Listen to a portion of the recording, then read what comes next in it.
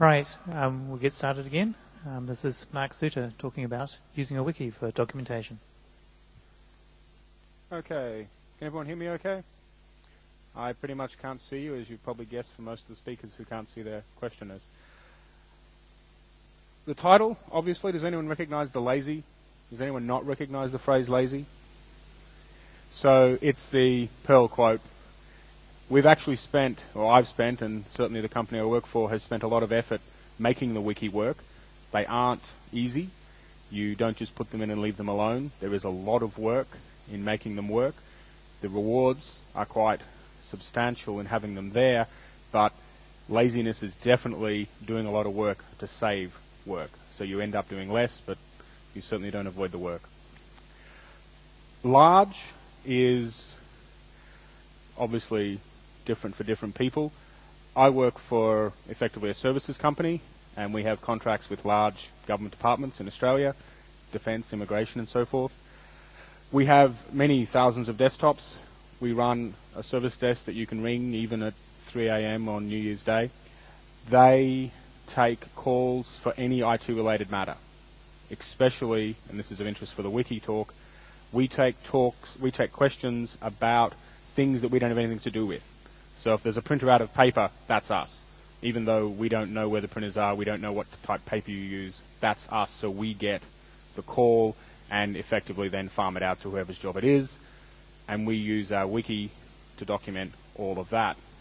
My particular bent is a gateway. So everything in and out of the department goes through our little beast. There is a lot of paperwork to get that piece of paper.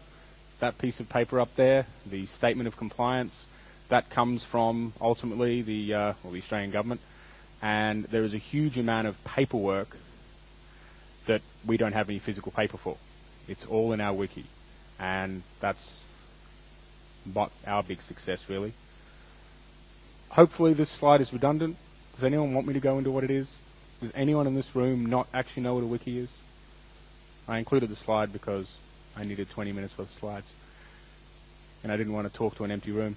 So anyway, does anyone not recognize the first example I've given there?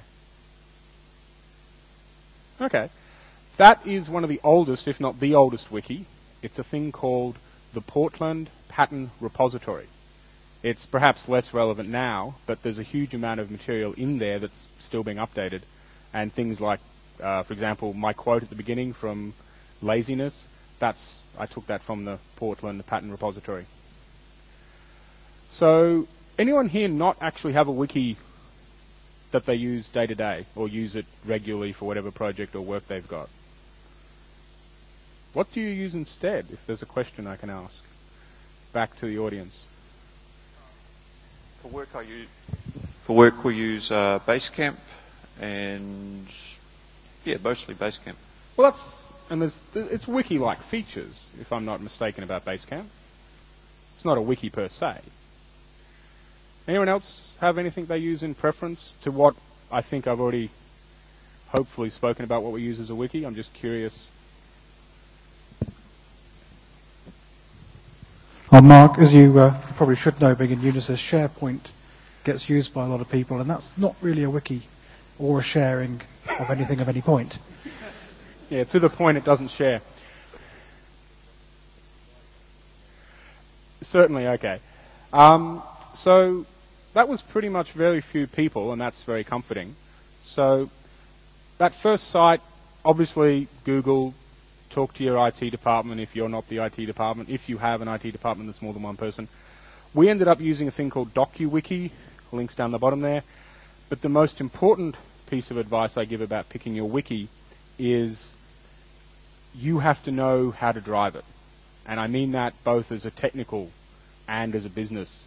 So in some organizations, the wiki you need has to support really complicated visual theming and has to look really pretty. Most of them can be made to look very pretty, but in some organizations, that's the only thing that really matters. And the fact that it's a wiki is almost secondary. In other organizations, you will have incredibly detailed people who, for example, they will hate your project or hate your idea because it doesn't support C++ syntax highlighting. So you really have to pick the one that suits the skill set, not only of the people who are looking after it, but also the people using it. There are ones, obviously, that come with full WYSIWYG text editors. There are some there's a couple of wikis I saw that pretty much work by giving the person a Word document, having them edit it, and then upload the Word document. Now that sounds truly obscene, and it does actually use the Microsoft Word document format because of the tool set that the people they have are familiar with. Generally, I'd recommend you use the plain text ones, so that literally the human edits plain text, but that's my personal bent, and obviously your organization is yours. A few simple advice here for the large side of the thing. Pick an easy host name. I've seen a few that literally the host name is some monstrous thing that if you didn't bookmark it or you don't have the email that you were sent 6 years ago announcing the project, you'd never find it. In our case, it's wiki.domain, so for us it's pretty easy. Given that it's large organizations, enterprise type deal, get the authentication on at the very beginning. In our organization, it's just AD. So there's a large existing AD system. We just authenticate to it. We use all the groups in AD to control any authentication. If someone comes to us and says, oh, my team should have access to my section only, no one else should be able to edit it, and no one else should be able to read this section, I come back to them and say, okay, give me a couple of AD groups. And most of the time, they say, oh, our group's AD group is such and such. But whatever you do, don't reinvent the wheel. You want this thing to be easy, you want it to work, and you want people not to have a reason to hate it. And one of the reasons why people hate systems is, I have to remember another password, or I have to do something else that's complicated. As far as you can, be technically permissive. So what I mean by this is, don't try and have very complicated access control lists. Don't, by default, set things up that these 3 people can edit. That is sometimes necessary, and when it is, you do it. But for the biggest advantage, and the thing that really makes wikis work, is someone else is just reviewing some content and sees a spelling error. I mean, this hopefully should be preaching to the converted here, but you see the spelling error, you fix it, and you've gone.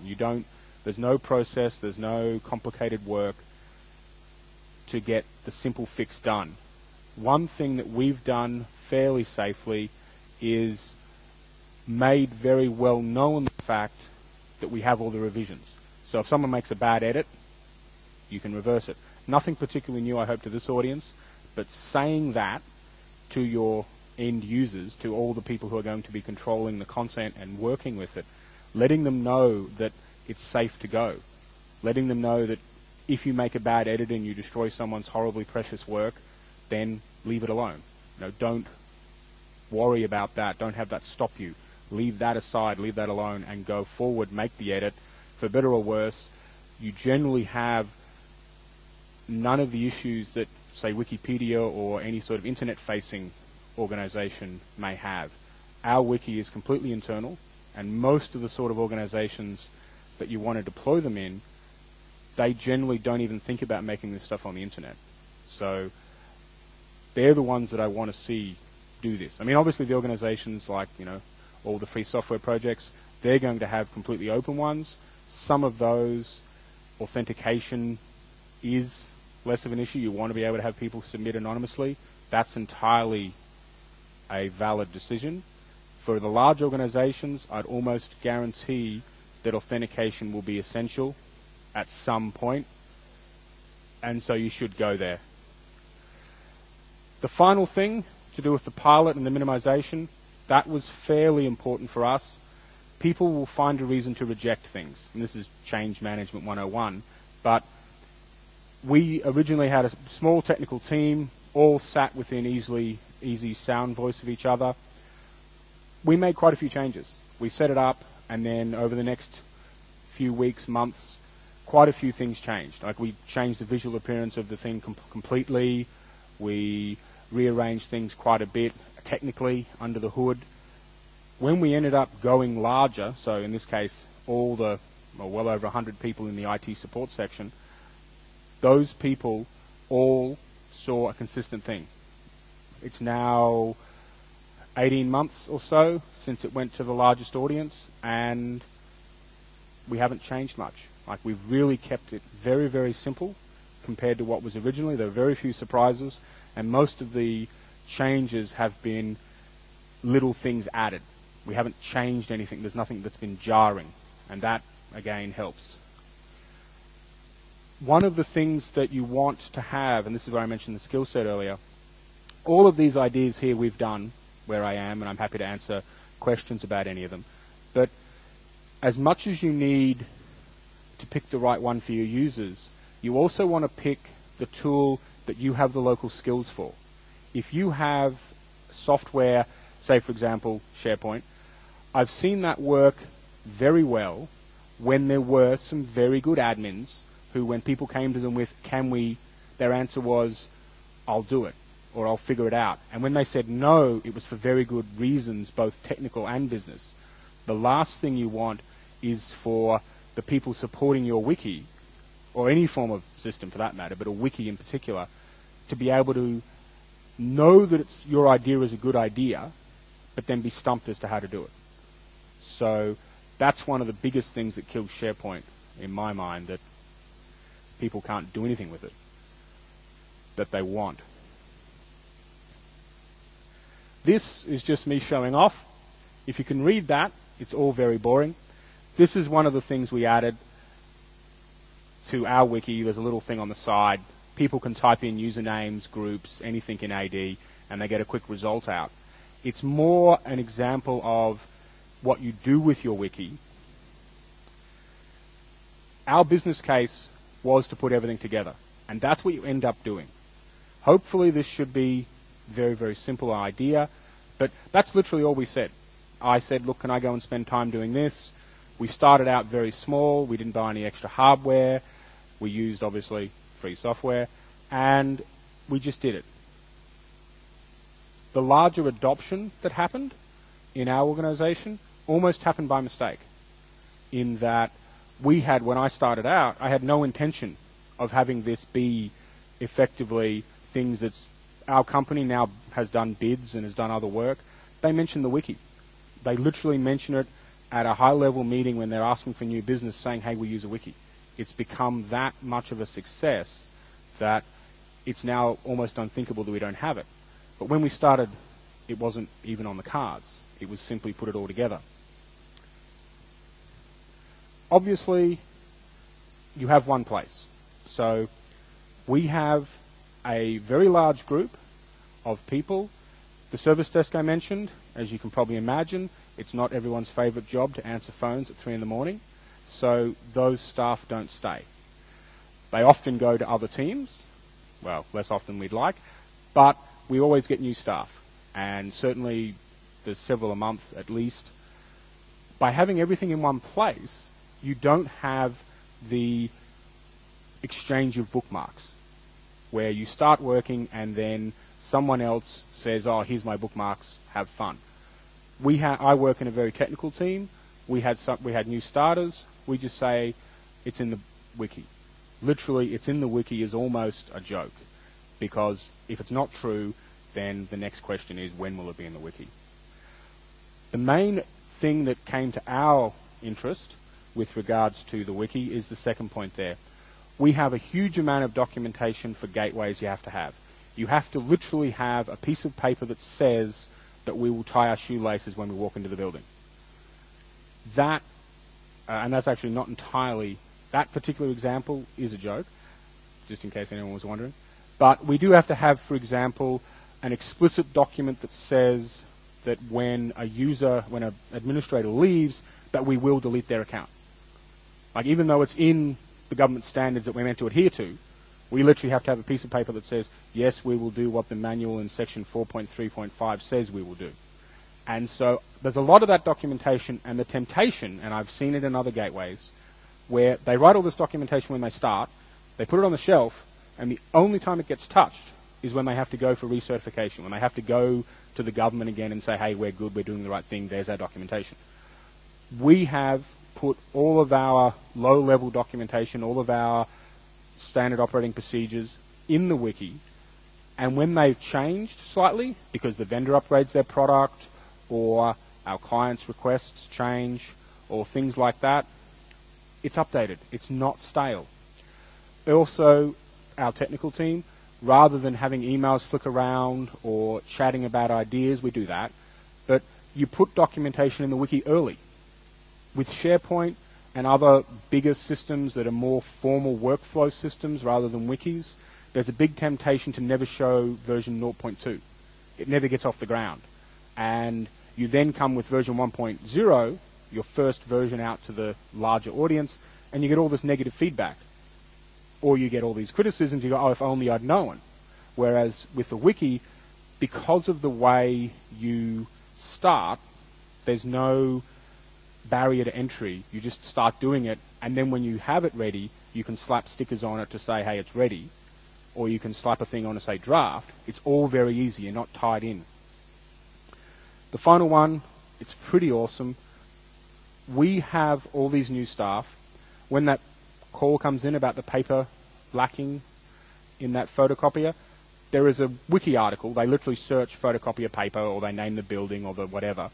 They search, and there's an article that comes up that says what you do. We have that as a rule. Like, we tell the people who answer the phones that you should search, even if you know the answer.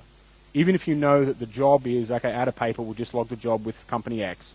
You look at the wiki, and it says, don't log jobs with company X today, inform the customer that. So we actually have situations where you can update the documentation, and then the behavior changes. So the very thing that ISO 9000 promised, we've actually got there in a very real, concrete way. Last real slide is about culture. In a wiki, the person who owns the document is everybody. Hopefully this should be perfectly valid in this audience. When I say that that function is horribly written and that thing's going to crash, it doesn't mean you're a bad person. That sentiment, people feel that way. People genuinely take an edit to be a personal affront. You know, how dare you edit my document? I wrote it, it was perfect. Even if I corrected a spelling error or added a step that you overlooked because it normally doesn't need to get done. Making that is very difficult to change once you've got it wrong. So make it very explicit and don't have anything to stop someone saying either way. So some documents do say up the top, for example, this document can only be edited by so-and-so. Let them do that, but make it so they have to do that, so explicitly. Getting a little bit out of time. Champions, change management champions, it's a fairly common idea, but the technical people are presumably going to be us, but the business ones, the guys who are actually going to make it work for you, are the managers who will, or not necessarily managers, but the people who will use it and just talk about it. And that is very hard to force, but when you find them, they will be the most annoying user you've got, because keeping them happy helps you. When that person has a problem, the faster you fix it, or more to the point, normal service management, keep them happy without being unrealistic. That definitely helps, and we've got quite a few of those, annoyingly, quite a few of those at the moment. I'm sort of running out of time, but very, very quickly, to do with the wiki, everything that goes into the wiki is pretty much, we put everything into the wiki. The only things we don't put into the wiki are the things that have a lot of lawyers get involved. So our high-level policy documents, the ones that seriously get into trouble legally, and our legal contracts and so forth. But the one thing I'd say is put everything in the wiki, even if it's just a link or a copy or something saying, this is the unofficial copy, go there for the official one. I've sort of mentioned it throughout, but literally, if something's not on the wiki, my work, it's bad. We all have documentation, and pretty much we've got, a couple of weeks ago, over Christmas, while I was away, one of the newest service desk agents, he'd been there, I think he'd been there less than 2 months, he edited a couple of documents. And it wasn't, literally he would have been on the phones early in the morning, and he edited some documents that he needed fixing. And it was all pretty much nothing special, which was really, really cool. And finally, we are having to upgrade. I've pretty much mentioned all of those. The last point about growth, it's pretty hard to explain that, but I hope you know what I mean. Obviously, the slides are there. You saw me download them, I think. I think I've pretty much run out of time, and I'm holding you back from food. So are there any questions that people really want to ask? I see hands. I see hands there and there. It is afternoon tea time, so if you want to rush away, that's fine. But we will take a few questions. Hey, if I come closer to here, I can actually see. So we've got a wiki thing at work. And I agree with everything you've said. I think it's fantastic. There's some additional challenges that you haven't actually covered. I don't expect you to solve all our problems. I'll just give you, how many have I got? 4, and you can pick which ones you think are easy wins. We have problems with duplication, which is a function of miscategorization. We have a problem with documents that are getting old and nobody really knows whether they're right or wrong anymore. And a particularly insidious problem that we have is that we're all geeks and we can't really decide on which platform we want to use, so we've got documentation in several different documentation systems. All of them were supposed to be the documentation system. None of them seem to be actually that. That's it. Oh, it was 3. Okay, so you've got the ontological problem. Where does it go? What happens if it goes in 3 places? Basically, we have the thing that drives our wiki is search, and so you get multiple search results.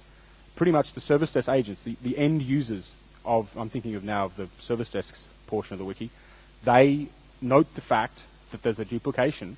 There's a little discussion tab we've added. They say, hey, this is your duplicate of such and such. There's actually 3 or 4 guys whose job it is just to manage the knowledge base. They deduplicate. So basically, yes, it's hard. Ontological, everyone knows what ontologies are. Like Yahoo was yet another hierarchically orientated ontology. It's a way of organizing things. The Propedia from the Britannica, if anyone remembers, that's very hard. Like that's academic papers get written. There are entire conferences on that. So that one, pretty much, it's a wiki, so link is probably the simplest low-level mechanic answer. Link between the two, and then let the people edit them to your heart's content. The revision thing, age of documents and so forth, we run a whole stack of scripts, again, for the people who, like literally, there are people whose job it is to manage this stuff. It's not easy, but it's worth it. They get reports on documents that haven't been edited in the last 3 months, haven't been edited in the last 6 months, and often they'll just go in and slap an edit in to say reviewed date blah, and that's enough to get it out of the report. And the final one was platform diversification, if that's the right phrase. Pretty much that's a cultural problem. The answer we have is our success bred more success. It got to the point where there are a few other systems. They have been told, no, you will have your homepage here linked to there. So certainly you can have a link farm, and that becomes very messy, but that just needs effectively management buy-in. If you've got 3 separate strong teams, then you'll have possibly 3 systems. And as soon as you convince one of them to merge, then you've got 2 and 1, and the one eventually. It's a business thing. It's nothing really to do with technology. Why aren't we all running, whatever that version of distro you've got? There were more questions, I hope. What's the biggest thing you would keep in a wiki? I'm thinking of configuration documents and files, things like that. Are the biggest, Yeah. in terms of raw size or in terms of complexity? Raw size. We have a 50 megabyte file upload size just for the hell of it, but we link to file shares, so ISOs and all of that get linked in. The single biggest thing we have in my team is a thing called our detailed technical design, which is if we all fall dead, how do you rebuild it, down to which cables go into which ports and exact configurations on everything. So that's a monstrous thing to keep up to date. And if it weren't in a wiki, I don't know how you'd do it. I don't know how the guys who say they do it do it. Over here, yeah. If I might just speak to the person who had the 4 questions there. The second question is as to sort of getting an idea about what the quality of the documentation they've got in their wiki. Unfortunately, we use Wiki. We've used it for a number of years. To improve the quality of the documentation that we've got, I modified the search facility a little bit, and we added a tagging regime. So every document at the top has whether or not, basically it's got a green tag if it's good to use. People have used it and proven it. If people run into problems, but they're in the middle of a change, they don't have time to fix it, or if it's known to be out of date, it gets that tag. And when people search through the documentation, many versions of those tags come up against all of the search results. So if you get multiple pages that are addressing the same sorts of material, you can kind of decide upon which is going to be best for you. Okay, thank you. That was a comment. I didn't misunderstand that as a comment only. Yeah. Cool. Last couple of questions. Do you operate a structured namespace, and if so, how do you organise that? And who's in charge of that sort of stuff? Okay, so I'll answer for, well, there's two areas. The gateway section that I look after has, there's some certification documentation that gives us some structure, and there's also some physical structure, primary gateway, secondary gateway, zones of our gateway. So that gives us a fair bit. In the other one, for the service desk I mentioned, they sort by resolver group. So the company that takes care of the printers, there's all the articles about printers. And that works. One of the biggest things to think about is you're not locked into any structure. You can create link farms. There's nothing wrong with an ontology where people select 3 ways, get down to a leaf node, and then there's links to several other leaf nodes. So it's not like browsing a directory structure where people don't use symbolic links in directory structures a hell of a lot. But in a wiki, there's nothing at all wrong with creating effectively a large link farm. And of course, searching is the nice thing to do if you can make the search work. One of the things about DocuWiki I like is that every time there's a web bug effectively in every page, and when you save a page after edit, the web bug reindexes it. So you can immediately search for the page you just created. So there's 0 delay in the search index update. And that's a pretty nice feature because we drive searching.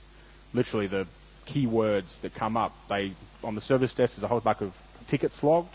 They look at the words in those tickets and make sure those words come up in the search. And if they don't, the guys who manage that knowledge base put those words in those articles. So ontologies are incredibly hard to get right, and I can't really offer any other advice. Hi. The two issues that we've got mainly with our wiki, one stems from the other. The very first one is offline editing. Trying to actually, deal with issues where we don't have access to the wiki, but we need to create documentation that's based off it, either going from, which is easy, just export, but going back to, because then it's been edited in an offline mode. And the second is then conversion tools. So if it ends up in some other format, then converting it back. Any suggestions in that sort of direction? I mean, I know that some document formats and the tools do actually have export formats for certain types of wikis. I think OpenOffice actually basically supports things like MediaWiki, but I'm listening. I'm just that Perl module. Yeah. One of the things that I answer to that is the documents you're talking about often are those that have complicated visual structure. So one of the things that you sort of learn when you do a wiki is that content is king. Like, that's the old saying that they use for the media stuff. But you don't want really complicated formats of your documents. If you've got a document where people are concerned about where the page breaks occur or where tables occur, I almost suggest no, that sounds more like a contract or a marketing document. Don't put it in the wiki, just have a PDF or a Word doc or something. But what we've done is, well, I've avoided that problem because everything's online. You have your wiki. If you want to edit it offline, don't. We do have a situation where our firewall rules, like we have partner links with organizations, we export those as Word docs, PDFs, open document, depending on the organization we're sending it to, and we give them that.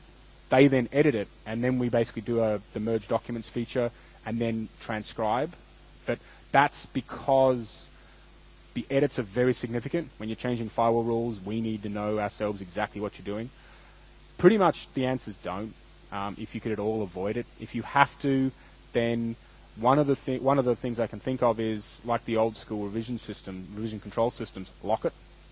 Make sure that their edits are the only ones. That's the only sensible thing I can think of. Because if you get merging three-way against, don't do that at all if you can possibly avoid it. Yeah, it's not easy, I'm afraid.